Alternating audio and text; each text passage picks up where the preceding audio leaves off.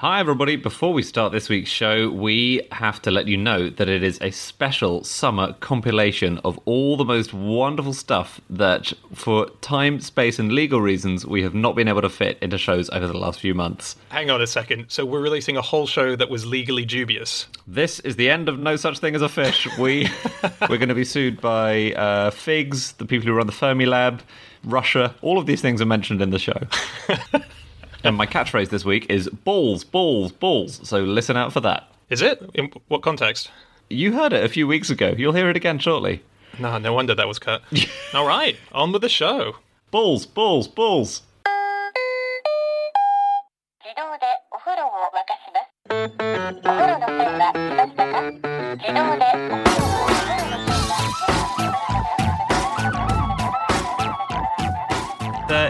There's a theory that we only have hands because of figs. So I believe it. It's that our hands evolved as tools for assessing whether figs are soft or not. Okay? So this sounds insane, but it's a proper theory from a Dartmouth paper, okay? And what chimpanzees do in the wild, they squeeze fruit just like we do in a supermarket to work out whether it's good. Don't do that, Andy. Oh, yeah, okay, don't do that now. Yeah, fine. They squeeze fruit like we used to until 4 months ago in a supermarket, and that might have helped us develop fine motor control because chimpanzees get a massive advantage from being able to squeeze fruit because they can do it 4 times faster than if they have to detach it, bite it, and then assess it, right? So they can tell much faster. Like birds and monkeys, they have to rely on visual information or on oral information, i.e. eating a bit of it. Yeah. So chimpanzees have an advantage there. And do they ever do the thing where they squeeze it a bit too hard, they put their thumb through it, and then they try and bury it under some other figs and pretend that they haven't touched it? God, this is why you shouldn't squeeze stuff in a supermarket, guys. Every time you squeeze an avocado, it's making it bruised for the next person who comes along. Or if you put your thumb through it, then eventually it'll be perfect, though. Eventually it's perfect for the 40th or 50th person who touches that avocado. Exactly. I mean, there are so many fruits. You've got to do the squeeze test. Oh, no. So I can't believe they've never used supermarket fruit in crime solving because every item is covered in fingerprints. Just a thought for the Met. Well, yeah, great thought. But it's not as if they're getting to a crime scene and they're going, should we dust the avocados? No, don't waste your time on that. What do you mean? I think what Anna's saying is you go to a crime scene, you find some fingerprints, then you go to the nearest Tesco and you dust all the fruit. Yeah, exactly. Sorry, that does work. And then you cross-reference it with the CCTV of who's been in the supermarket. It's a genius idea. Everyone goes to the supermarket, apart from the avocado killer. They would get away with it for years. There's a lab in, is it called Fermilab now? The physics guys in America. It was called the National Accelerator Lab back in the day. And in 1971, they were testing their particle accelerator. So, it has huge 13-ton magnets all the way around this 4-mile ring. And they noticed that it kept failing and it kept messing up because the magnets were kind of being pulled into the vacuum tubes and they were leaving these little metal slivers inside the actual tube, which is meant to be all empty. So how do you get inside those tubes to empty them out? How do you gain access? Do you cover yourself in butter and then slip in? Well, you're too big to go in. You have to send something into the tube. A child? A ferret. A ferret. A ferret. It's always a bloody ferret, isn't it? It's always. Into a particle accelerator. They got a ferret called Felicia for $30, and she didn't want to go. She had to be trained with progressively larger tubes because they just started off by putting her at this 300-foot tube, and she said, I'm not going in there, obviously. And then it was a talking ferret. A talking ferret, and she was still only $30. Wow. She could only talk after she came out of the particle accelerator. They don't know what happened in there. But then she pulled it through, and then they were able to attach a cleaning swab and they clean it properly. Very sadly, she died the following year. But knowing that she'd been of use to mankind, which is what all ferrets want. Well, so she was at a sanctuary. I think she might have died, because do you remember we talked about how female ferrets die if they don't have sex for a year? Come on, if you've just been in a particle accelerator and you can tell that story, you are getting a lot of sex. Hey, garden gnomes, are they basically the replacement of hermits? Did we do them out of a job when the garden gnome was invented? There's debate. I believe there's debate about this. Right. Okay. Some people point out that they live in your garden and they're bearded and weird, and then other people say no, that they are flamboyant and they like showing off, and they're clearly not like hermits at all. They're just both kinds of people who like to live in your garden. I don't know if they're flamboyant. I can't believe we've stolen this debate from Newsnight.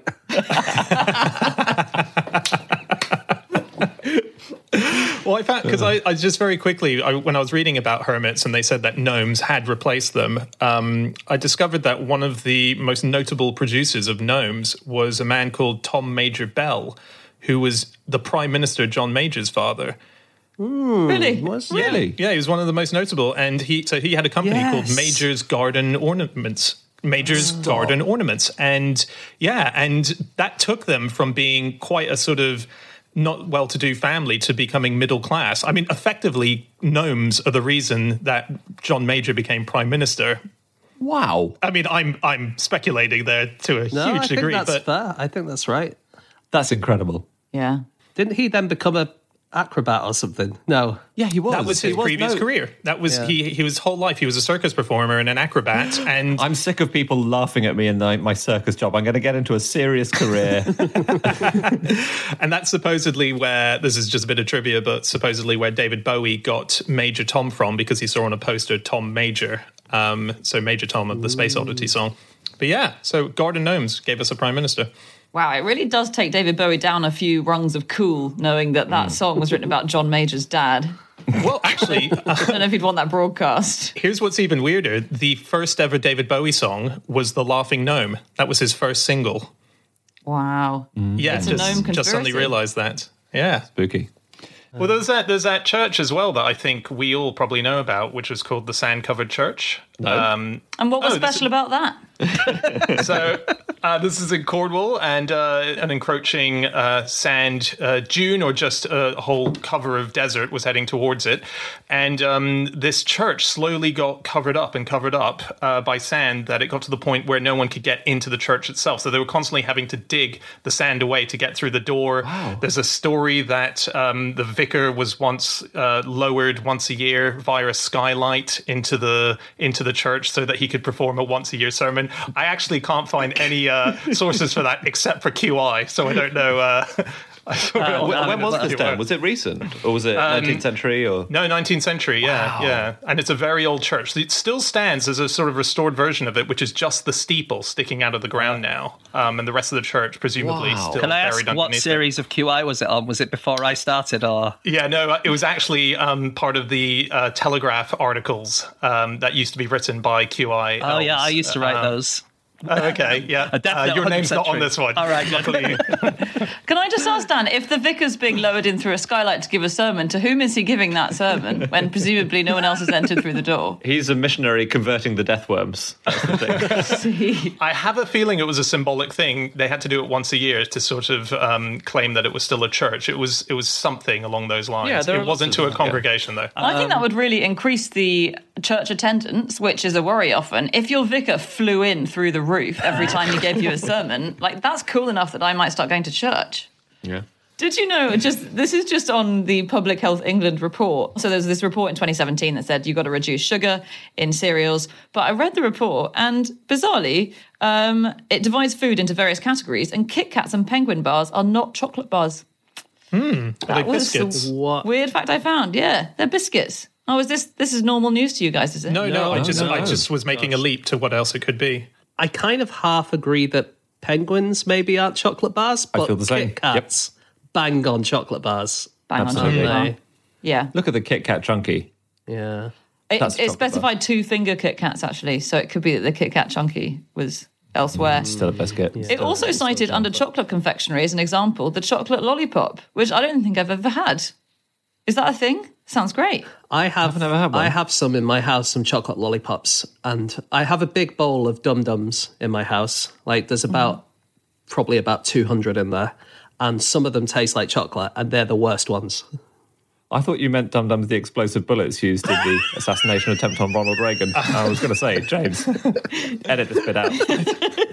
I thought you Get meant rid of those. pacifiers because I've got a shitload of those as well. Dum-dums, they're like, what are they called? Chupa Chups, but American versions of Chupa Chups. okay. Lollipops. Yeah. Okay. Fair enough.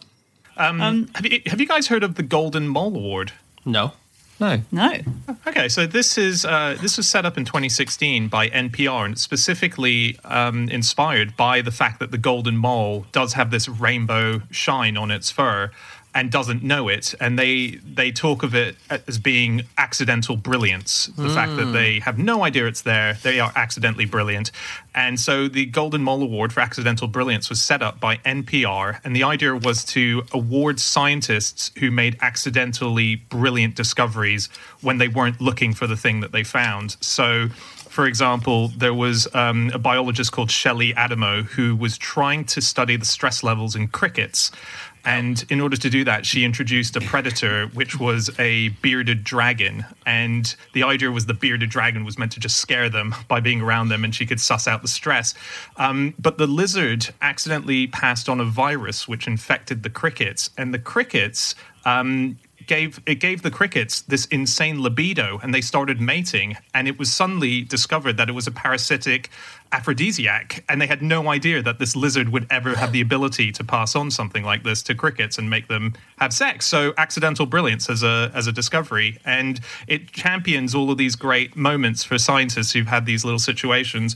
And it happened in 2016, and it's never happened again. I don't know why they stopped it. It's such a wonderful idea for an award. Oh, I thought you meant the awards never happened again. Sorry, They just did it the one awards, time the for Golden mating. Mole Awards, as far as I can tell, have only been awarded in 2016, and then that's it. They retired it as a... Do they have any theories about why it's an aphrodisiac? Because it could be like, if I was there with my partner and then there's a huge herd of lions coming towards us on the horizon, which I guess is the Yeah. equivalent, I guess you'd think, sod it, might as well, right? Get another shag out before we're torn to shreds. Is that what they're thinking? We don't know. No. I think Dan No. specified it was a parasitic organism which jumped from the dragon to the crickets. So that's one theory, is the organism. But is the other theory the you only live once attitude? No, you're right. Screw Shelley Adamo and her biology degree. We should have the Anna Ptaszynski. Exactly. That's probably Shag why theory, they man. stopped the award, because everyone just went, well, that's a stupid theory. Your theory about the parasite, I know you found an actual parasite in the crickets, and I know you can see that it came from the dragon, and I know that you've given it to other crickets and they do exactly the same thing. I know all that. But what about... But clearly, Yeah. the crickets are just going carpe diem. Get on it, literally. This experiment, we didn't quite go into it then, I think, right? So basically what they had was like a big Perspex circular tank with two walls, so the sand dunes could go around the circumference of the circle, right? And they could kind of chase each other, and it was like a wind tunnel that sent it round. But the guy who did it was called Carol Batchick, and he works at Cambridge University. And the reason that he did this experiment is he was just looking at one sand dune going around this thing, and he's thinking, this is boring. It's like it's taken ages like to get any kind of data. And so what I'm going to do is I'm going to double my capacity and put two sand dunes in, and then I could get twice as much data. I'm just going to do that. And then when he did that, it started a new experiment that he hadn't intended to do, which was to see how the two interact with each other. Do you think when he proposed that, people said, "You're batshit crazy"? Because his name is Batchick. It's a surname. It sounds like, yeah. Yes. I thought of it immediately when you said Batchick, and then your explanation was so good, but I didn't realise it would be that long, and so gradually there became less and less point in making the joke. So it's good you've shown us your workings. Yeah, and it's nice that you held on to it. I think it's important to explain why you don't get a laugh when you don't. His name sounds like a colloquial term for COVID, really. Batsick. We should all just say we're batsick. That's just more catchy. God, if I wasn't going to cut Andy's joke out. In 2005, Alaska Zoo had an elephant which was she was kind of overweight because she was in captivity. She couldn't walk. So they had a problem here. So how would you solve that? You would give her a treadmill. Exactly. They built the first, and as far as I can tell, the only ever world's elephant treadmill. Wow. Oh my goodness. Yeah. They got a company which does heavy-duty conveyor belts for mining, and they put that together, 22 feet long, could support this 4,000-kilo elephant. Wow. And this was September 2005. The headline was, "Now, to get the elephant on the treadmill," okay? The next headline from the same website was, "Elephant scorns her treadmill." Oh no. She hated it. She never got fully onto it once. Wow, I can kind of empathise with that. Everyone hates treadmills, don't they? Yeah. And she was later moved to a sanctuary in California. But guess what happened to the treadmill? It was used for different animals. Mice, but like 5,000 of them. So you're kind of close in a way. It was bought by a dog musher. Oh, Really? Cool. For his whole dog team. That's clever. Great. God, that's a fat dog you've got. I don't know how that's managing to run across the Arctic. If it's the same weight as an elephant. No, it's a full pack of dogs. No, it's a pack of dogs because it's a 22-foot long one. Big. It's a pack of dogs. That makes sense. Not one obese dog that they were trying to bring the weight down. Okay. Yeah. They had one particular one, a Russian mission, actually. So this is after the fall of the Soviet Union. They kept hurling probes at Mars. And the Mars 96 Russian mission was carrying 200 grams of plutonium, and it was going to use it as a power source, but obviously an incredibly radioactive element. And it messed up, as so many of those probes do. And so while it was trying to escape the Earth's orbit, it failed, and it broke apart. And then there was just this satellite carrying plutonium, which would be incredibly dangerous if it broke up anywhere on the planet, that was spinning around the Earth. And all the countries of the Earth were kind of watching it like watching a roulette wheel. And at one point they thought, I think it's going to land in Australia. It's going to land in Australia. And Clinton called up John Howard in Australia and said, okay, I'm really sorry, I think you're going to be hit by some plutonium. We'll help you out. Don't worry about it. And then it sort of missed Australia. And then the official report went out that it landed in the Pacific Ocean, which was weird because about 200 people in Chile said that they'd seen something burn up in the atmosphere and crash into the ground. And they've now sort of admitted that it's probably somewhere on the border of Chile and Bolivia. And if you see something, don't do anything with it. It's a bit like Pass the Parcel, isn't it? Where it just keeps going round and keeps going round and you don't know when it's going to stop. Yeah. Like the Earth is just... Or actually, it's more like... Do you remember those games where it's like a water balloon and you keep passing it around to everyone and eventually it blows up in your face or something? No. Never done that, No. How is the water balloon exploded in this? Like, is there explosives in the water balloon? I think it's in like a piece of plastic or something. I don't really know. You know what this is? This is a game which you could buy when I was a teenager or younger, and we weren't allowed to have it. So I only saw it in adverts. Oh, no, wait. I think I remember the adverts because I think in the middle of the water balloon is an unstable isotope of uranium. That's that might decay at any point, which will make the balloon go pop. Quickly, some stuff on wrestling or not? Oh, well, yeah. Some funny wrestling nicknames. Yeah. Oh, okay. There's lots of lists online of good wrestling nicknames. Jimmy Wang Yang. Nice. No, I haven't heard of him. No. Beaver Cleavage. Amazing. Beaver cleavage. Beaver Cleavage. Are these desirable attributes for a wrestler? Why do you want a beaver cleavage? What even is that? Is there a dam on it? At the time, there was a TV show called Leave It to Beaver, apparently. I don't know what it was about, but apparently it was his name came from that for some reason. Have you heard of Balls Mahoney?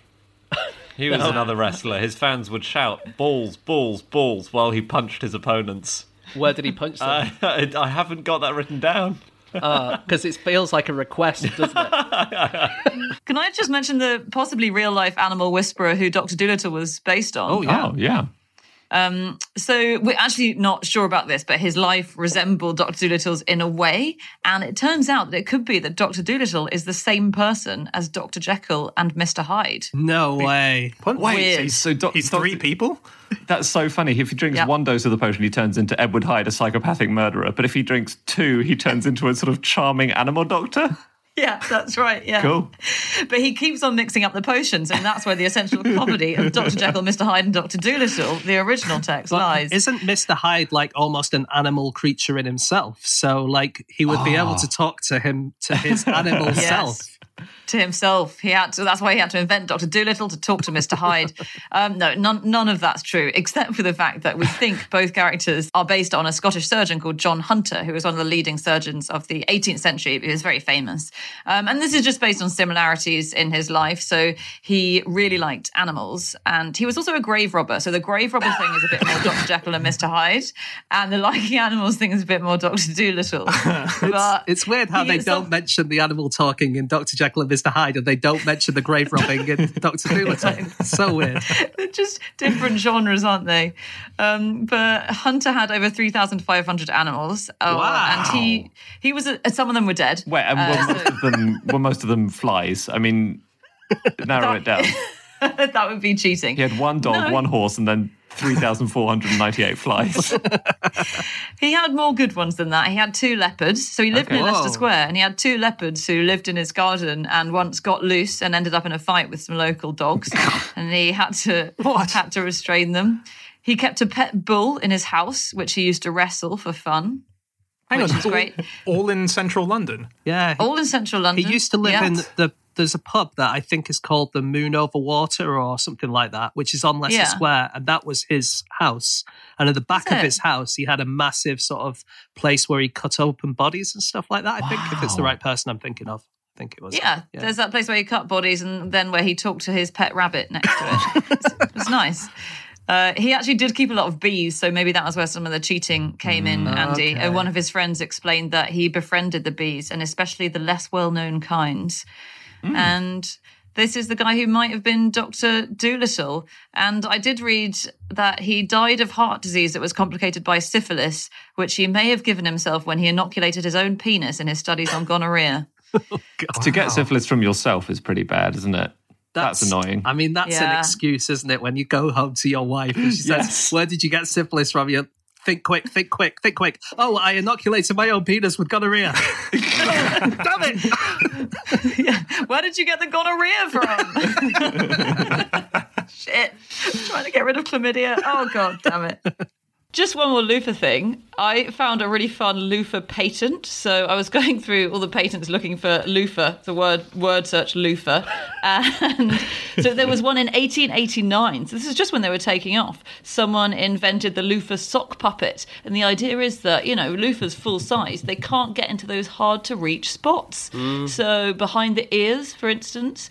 And so a little sock puppet loofah was invented. You could scrape behind your ears. Oh. See. And similarly, more than 100 years later, what sounds like something very similar was invented. In 1994, there's a patent for a finger-mounted toothbrush.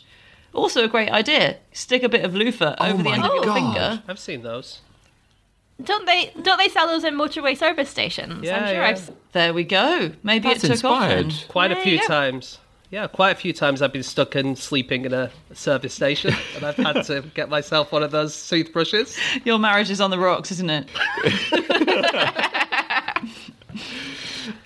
That's incredible. It's thought that the patent itself says toothbrushes require a certain amount of dexterity to get in the mouth, and it's easier if you just use your finger. But some people will have short fingers and long mouths. No, come on, Andy. I can touch my back tooth, just about, but... Not many people are going to have such short fingers or such long mouths that they can't reach some of their teeth. That's a very small amount of the population. But isn't the point that the toothbrush, like, if your hands are dirty, your toothbrush is clean, whereas if you've got to get to the very back of your mouth, you've been rolling around in a loofah field. Well, that's true. Wash your hands, guys. If we've learned anything for the last 3 months. Yep. I will give you, Andy, that this wouldn't work on crocodiles, for instance. But I agree that most humans are correctly proportioned. Or Tyrannosaurus rexes. So difficult. What about a horse walks into a bar and the barman says, "Why the long face?" And the horse says, "It's because I've not been able to clean my teeth for a week because of this new hoof brush I've got." It doesn't work. Just while we're talking about sort of other bizarre transportation from the early days, I was looking into the 1920s. I found a motorized baby carriage that was used in England. This was to get that had on the back a sort of nurse chauffeur who would stand on what was a motorized baby carriage. So you can see pictures of it where the baby is laying in a bassinet and they're standing on the back as if on a little platform. And it had an internal engine, which they said was really nice for sort of creating a little buzz and hum. You know how babies fall asleep in cars? It's kind of giving it that kind of vibe. And it could go up to 4 miles an hour. So people would just be nurses on the back traveling with their babies. Yeah. Did the nurse stand on the back? Was it like being on a Segway or something? Or were they walking? Exactly. Wow. They were standing on the back. Yeah. Yeah. When was that done? So, yeah. It was in England. Sorry, this was in the 1920s. 1920s. And I found this one other thing, which I think this is one of those prototype things. We have a photo of it. I don't think it got anywhere very far, but it was a man in LA who wanted to sit while walking. So he wanted transportation to do that. So he effectively invented a unicycle, which was so he sat on a seat, but instead of it leading to a wheel, it led to 2 other legs that when he spun the pedals would walk the legs underneath his legs. So he was sort of 8 foot tallish, and these legs, which had proper shoes on, would be walking underneath him, but he would be sitting and pedaling. And it's a bizarre thing. He's pedaling the legs with his own legs. Yeah. So he's using his legs to pedal some legs that are below him. So it's all the disadvantages of cycling, but with the pace of walking. Yes. It's basically all the worst parts of cycling and all the worst parts of walking. Yeah. In one. It makes I'll see why I didn't catch photo. on. So Mozart, when he came to London, was actually a bit of a disaster because he was brought to London with his sister Nanelle and his father, and they kind of launched this big promo campaign to make him the sort of superstar child, along with his sister, and people just didn't believe it. They just refused to believe that a genius that young could be that talented, and so there was a sort of promotional backlash. Everyone in the papers was like, you're a hoaxer, you're a fraudster, it can't be true. So weirdly he ended up playing in a pub in London. Wow. This sort of, he played for the King initially, and then by the end of his time in London he was playing in a tavern. That's a good open mic night, isn't it? You better love that. Yeah, imagine going on after Mozart. Yeah. Some owls do farming. They cultivate other animals to eat. Did you know this? No. You know about the burrowing owl? I'm sure you've come across it. It burrows on the ground instead of living in trees. Yeah, like an idiot. But it has a little burrow, and it takes dung into its burrow and then eats the dung beetles. So it slightly cultivates dung beetles so that it can have something to eat. I don't think it burrows, though.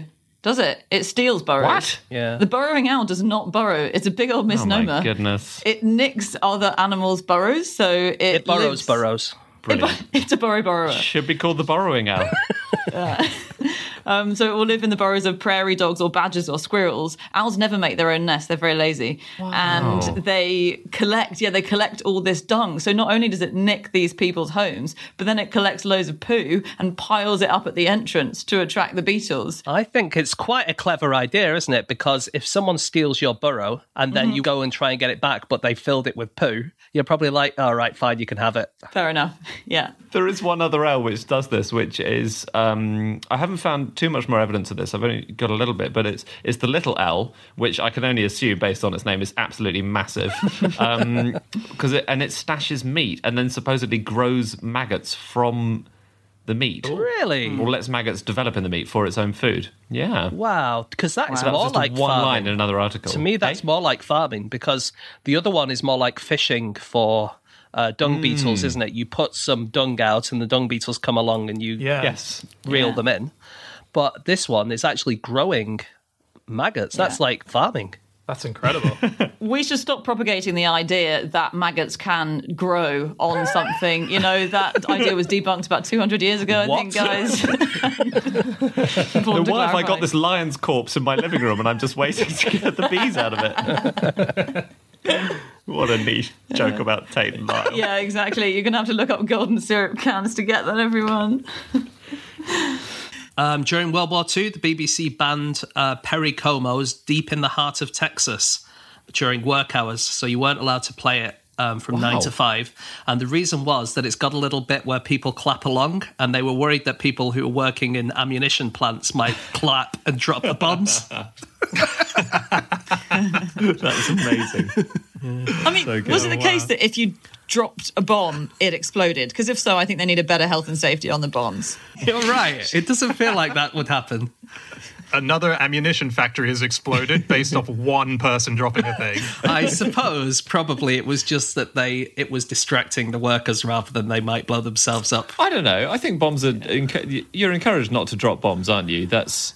Yeah. I imagine if I got a bomb that came over from Amazon, I hope on the box it would say, do not drop. Yeah.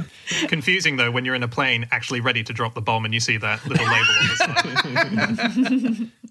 side. Before champagne came to the world, before Dom Perignon started selling his champagne, we always drank Perry, and it was fizzy. Basically, I mean, baby champagne is a bit like champagne. It's like almost the same thing. And we were drinking it 150 years before champagne was invented. It used to be one of the main drinks. Dom Perignon, right? Brilliant. So Brilliant. good. Yeah. Yep. Not worth interrupting. Sorry. Hey, I read a cool pie fact the other day. Sorry for the tangent. Okay, go on. Just very quickly, sorry. but pie, if you look at it in a mirror, it's 3.14 spells pie. Yeah.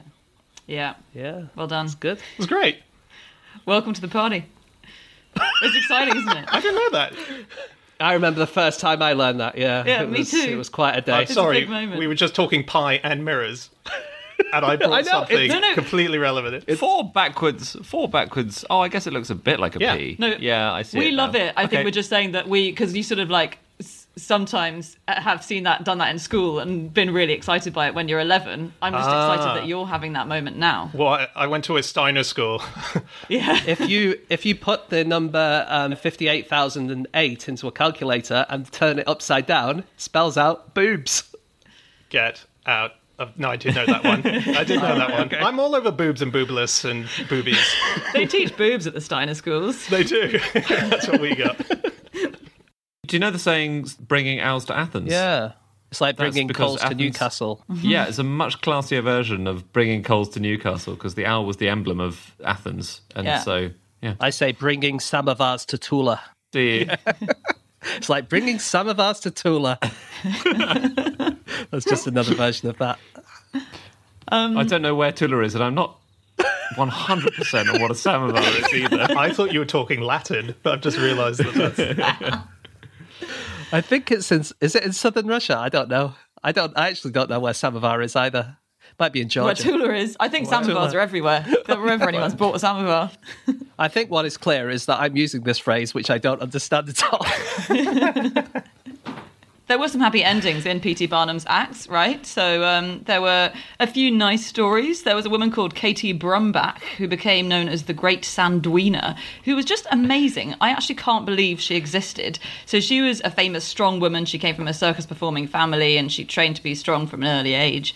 And she beat Eugene Sandow in a fight. So Eugene Sandow, I actually don't think we've ever mentioned him, but he was the champion strongman of the 19th century. He was like the first strongman, wasn't he? You know, if you ever see pictures of these kind of really muscly people holding up barbells, he's basically what they're all based on. Yeah, I think the actual trophy for the Mr. Olympia is based on his body. He's the father of modern bodybuilding. Wow. There you go. Well, it should have been this lady, the Great Sanduina, because in 1902, she'd heard all this chat about Eugene, and she did an act where she'd call men up from the audience and invite them to fight her, and they all thought they could beat her, and none of them could. And Eugene Sandow fought her, or they actually had a competition to see who could lift the biggest weight, and she won. So there was a 300-pound weight, which is like a 22-stone man. Like, if you're that overweight, there's a documentary about you, kind of level. And she raised that up above her head, I think, with one arm, and Eugene couldn't even get it up, like, over his chest. That is Crazy. really amazing. That is incredible. It's unbelievable. Because you can imagine being able to beat someone in a wrestling match because you have different skills or something, but lifting weights is like literally just muscle mass, isn't it? Really, that's all it is. So, wow. Yeah. She met her husband after kicking his ass in a wrestling ring. he was one of the people who accepted the challenge to try and fight her, and his memories are basically walking into the ring and then nothing and then blue sky above him. So she knocked him out, and they fell in love afterwards. And yeah, she had a loving relationship with him. Yeah, 52 years. I wonder how much he had in the decision. How much? I do, yes, anything. Yeah. Just one more thing, and we probably won't use this, but it's so interesting, I just want to say it. And that is that one more thing is that skates, the fish, they use incubators on their eggs. So they lay eggs, like some fish, like sharks, for instance, they also do it. They lay these things called mermaids' purses, which are essentially their eggs. And the skates, they intentionally put their eggs next to hydrothermal vents, which is a bit at the bottom of the ocean where heat comes out, like volcanic heat. And they deliberately, they don't put it directly next to it because it would boil the eggs. They put it just the right distance away that it accelerates the speed in which the eggs kind of grow. That's genius. Essentially. And so they have their own artificial incubation, even though they're fish. And if you have left it a little bit too close, then you can just do the old take the top off egg and soldiers. Soft-boiled egg.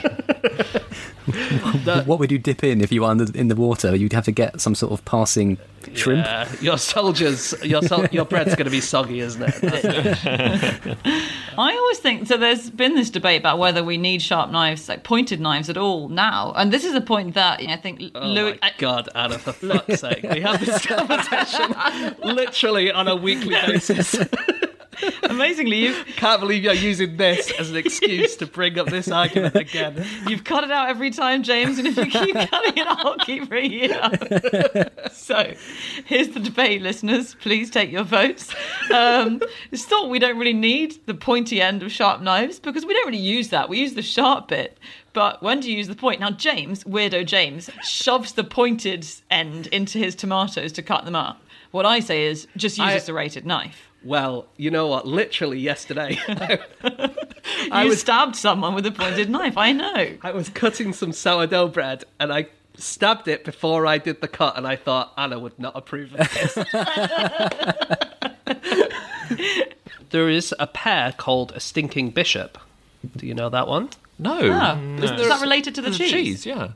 Exactly. So those two things are related, and how are they related? Same bishop. Like, poor guy. Poor stinky old bishop. Kind of, but not really, no. Okay. Okay, so is it you often eat, if you're in the 1970s, apple and cheese on a stick? You do? So is it related to that? No, it's not that. It is that stinking bishop cheese is made with perry that's made from the stinking bishop pear, and that's how it gets its name. Wow. Oh, cool. Isn't that The pear came first. Yeah. Really? The pear came first, and you make some perry, some alcohol out of it, and then you steep the milk and the cheese in that stuff, and it helps it, helps the bacteria grow, and that's how you get your cheese. That's Amazing. very, very cool. There was a story as well about a guy who accidentally swallowed one of those iPhone HeadPod. I'm wearing one right now, these new earphones. I notice you're only wearing one, Dan. Where's the other? I am that guy. We'll see in 2 to 3 days what's happened to the other one. Yeah, so he swallowed it, and then you can do a tracker thing where it can locate your headphone. I've not actually used that yet, and he says, heard the beeps from within, and he passed the headphone, and it still worked, and it still had 40-ish% left on it by the time it came out. No way. That's amazing. That was not an Apple product then, surely.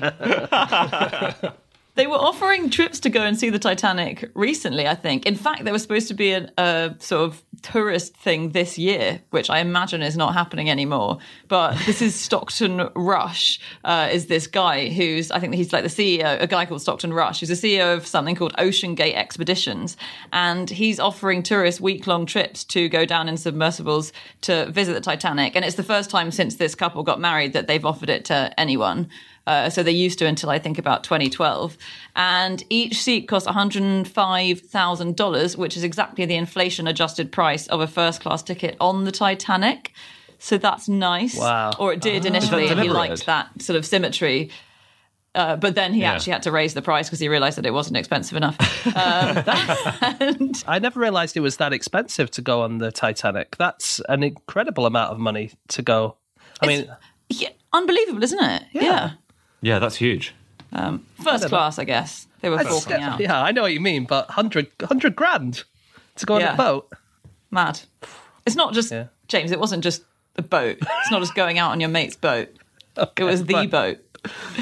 Anyway, it had to be postponed, this trip. First of all, because it's supposed to leave from the coast of Canada, and it's a Norwegian ship that he's got to take these tourists out in so they can go down to the Titanic. And there's all those weird shipping rules. So Canada suddenly said, oh, wait, your ship's going to be flying a Norwegian flag. You're not allowed to leave our coastal waters flying a Norwegian flag. So he's put hundreds of thousands of dollars into this expedition. And then there's a flag issue, which sadly meant he had to postpone. Take your flag down. What's his problem? I would have thought, just repaint it. Paint a maple leaf on top of it. I've got a feeling that the rules are a bit more complicated than that, Dan. I think when you have a flag of a country, there might be some paperwork to fill in rather than just going, fuck it, I'll put a different flag up. I don't know. Nah. Sometimes the simplest solution is the one that's disregarded. I'll give him a Zoom call. I'll consult. Where's Wally books? Yeah. You know those things where he's in different parts of the page and it's a very busy page? They are based on a German trend called Wimmelbilder books, which is literally a teeming picture book. And the idea of those was originally you would have a picture with loads of stuff happening in all the different parts of the page. And it would be a child's job to kind of make stories up about all the different people who are living in the different parts of this page. And so it's like a really creative way of teaching children how to use their imaginations. Yeah. Isn't that cool? That is great. That's cool. Wow, so we've dumbed down Where's Wally? Well, we've triple dumbed it down because we think they kind of come from paintings by Bosch and Bruegel and, you know, those amazing pictures like the Garden of Earth Lights or whatever it's called, where there's just stuff happening everywhere. It's kind of based on those. Cool. And then we just looking for some idiot with a stripy jumper. And sometimes there are loads of other people wearing stripy jumpers in the same page. It's so crazy. Why really are they all at the beach if they're wearing stripy jumpers? It doesn't make any sense. In real life, Where's Wally at the beach would be really easy because he's the only one in a jumper. That's true. Where's Wally you haven't played the Master Edition, which is Where's Wally Nudist Edition.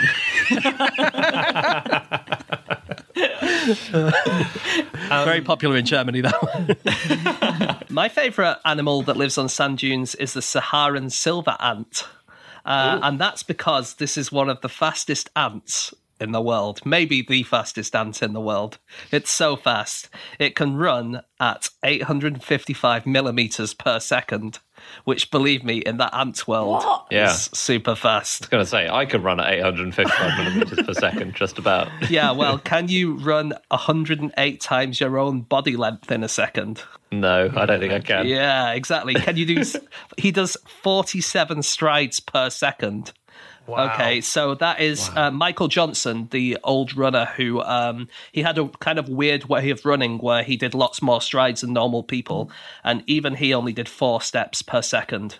And this guy did 47 per second. So it's like, you know, those cartoons where you just see the legs going round in a circle. Yeah. It's a bit like that. I didn't know Michael Johnson did that. Did it look really weird when you watched it? Yeah. Did it look like he had an extra pair of legs? He was famously, he ran in a different way than anyone else. So he ran really upright and he moved his legs really, really quickly. But presumably in really smaller strides. Is it like a ballerina tiptoeing across the stage? Smaller strides, yeah. Can I ask a question about... Michael Johnson, for example, if you came up with a new way of running, and let's just say that you came up with a way of doing forward cartwheels or forward rolls that happened to be faster than any other sprinter on the planet, would you be allowed to do that? Or is it cheating to use your hands? It's a Fosbury flop, isn't it? Oh, you mean can you use your hands to run? Yeah. That's a bit different than what I was thinking. If you ran on all fours, like kids sometimes do.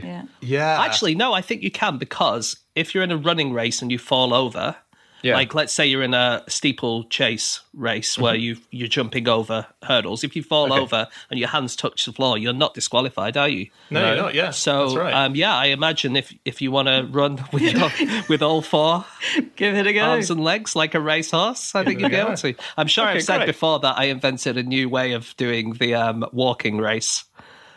which I believe is faster than the way that they do it in the Olympics. Wow. It's extremely long strides, and you move your hips a lot.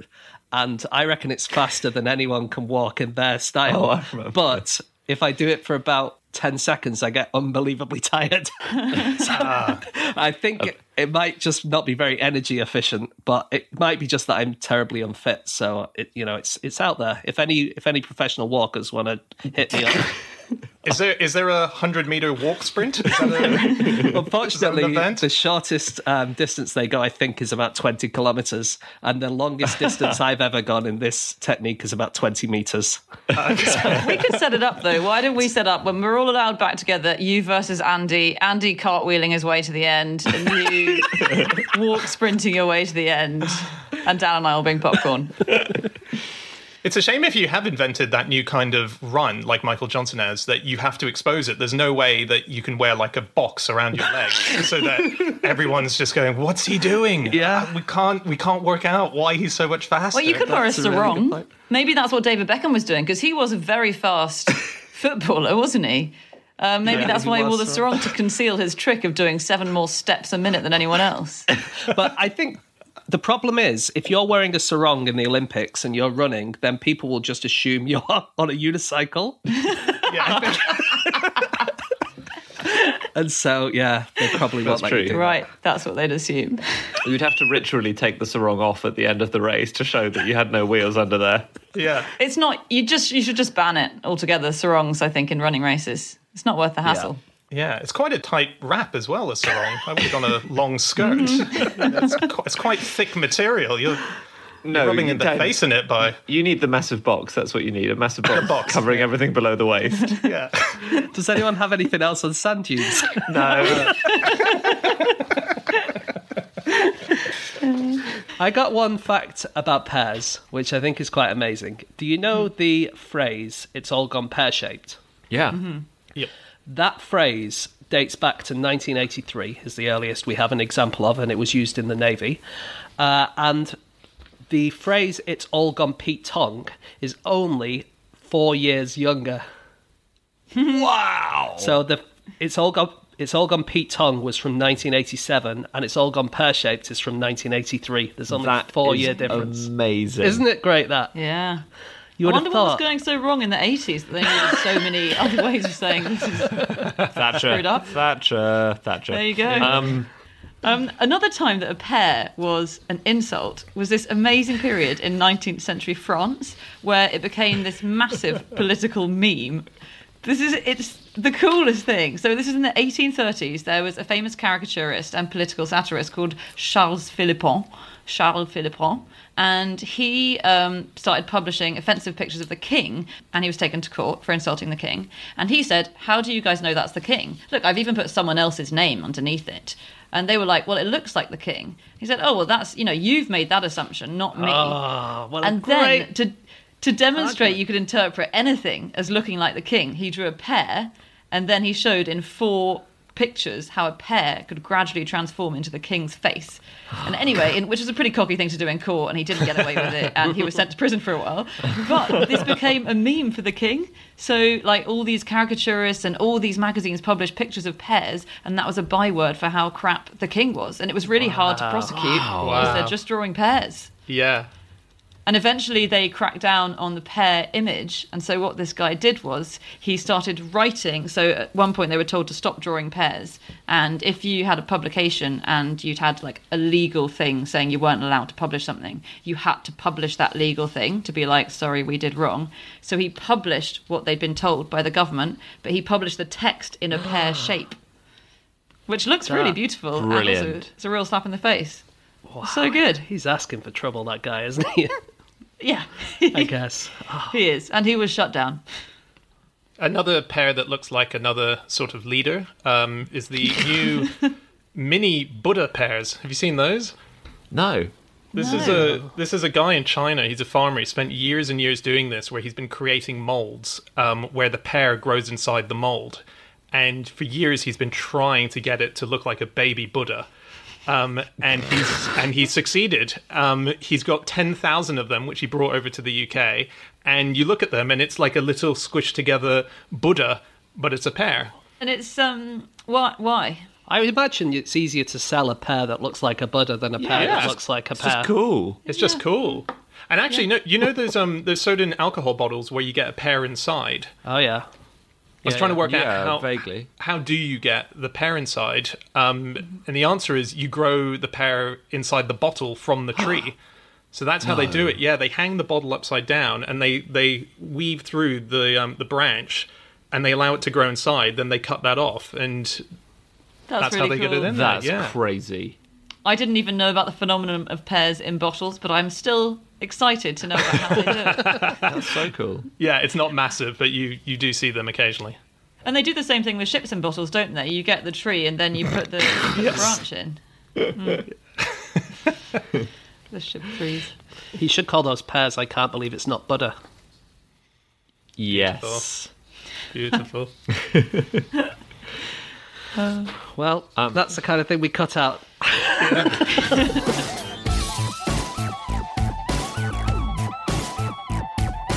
Okay, that's it. That is all of our collection of offcuts for this week. Thank you so much for listening. We will be back again next week with another episode. Until then, you can get us on our Twitter accounts. So I'm on @Schreiberland, James is at James Harkin, and Andy, you like saying yours?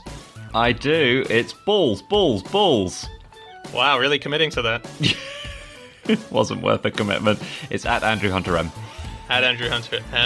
Or you can go to @NoSuchThing, our group account, or go to our website, nosuchthingasafish.com. We have all of our previous episodes up there, as well as links to bits of merchandise we've released over the years.